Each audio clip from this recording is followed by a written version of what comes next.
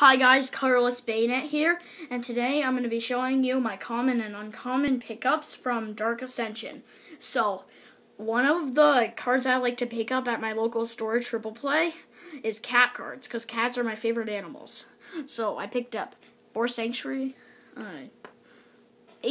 cats, because my sister picked up some too, and I also picked up 1 black cat. And then another thing I like to pick up, of course, is playable cards. So, I picked up a couple different ones of this. Midnight Guard, which is in a combo deck in Modern right now. It's very similar to Splinter Twin, except just not with Twin. Diagraph Captain.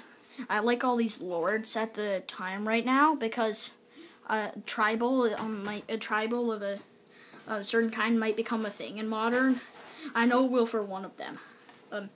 And I picked up 3 Lingering Souls, which is just really good.